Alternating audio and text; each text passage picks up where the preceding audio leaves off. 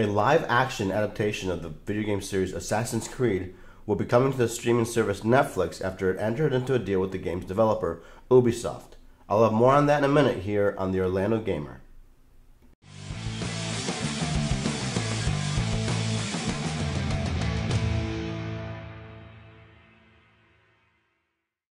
Hi everybody and welcome to the Orlando Gamer. My name is Marco. I am in Orlando and I love video games. So today we have some news about Ubisoft and Netflix. But first, if you like video game news, feel free to subscribe. And if you like this video, check it. Hit the like button, and it does help out my channel if you do like it. But only like it if you really like it. So I appreciate the support. So yeah, today Ubisoft and Netflix announced a deal that is going to bring the video game parkour-based game Assassin's Creed to Netflix for a live-action television series. As we know, Netflix has had great success with its adaptation of The Witcher with Henry Cavill, which is in production for its second season to release next year. So I love to see that the company is leaning into video game franchises and understanding that this isn't the age of the Super Mario Brothers disasters of the long past. In a press release that was sent out on Tuesday October 27th in the morning, Netflix announced the content deal with Ubisoft on this Assassin's Creed. You know, you have Ubisoft and Netflix both kind of issued quotes to the public to explain it.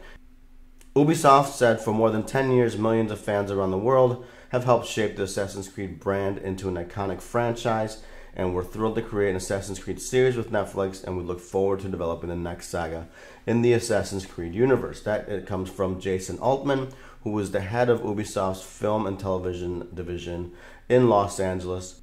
Netflix, meanwhile, said they're excited to partner with Ubisoft and bring to life the rich, multi-layered storytelling that Assassin's Creed is beloved for.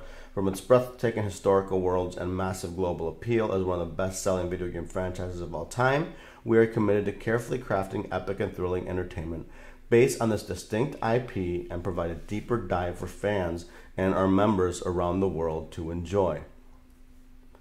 Now, details of the series are scarce, and in the press release they said that the series is in development and that they're looking for a showrunner for the series.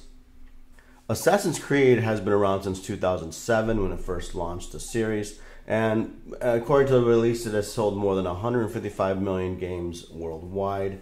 It's one of the best-selling series in video game history.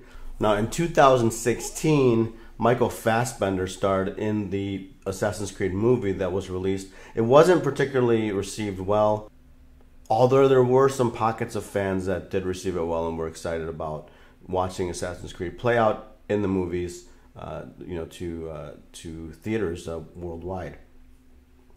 As I said, there aren't many details of the show and nothing like a release date or anything like that. In fact, the press release was mostly biographical information of Ubisoft, Netflix, and the Assassin's Creed video game series. With two small graphs and then a bunch of quotes. So again, this is very early on. It's exciting though, and as we all know, The Witcher just reimagined what a video game series could be, and I think the fact that that did so well is going to mean more video game franchises in the future. And I think Assassin's Creed is just the very first of what I hope is several to come in the future.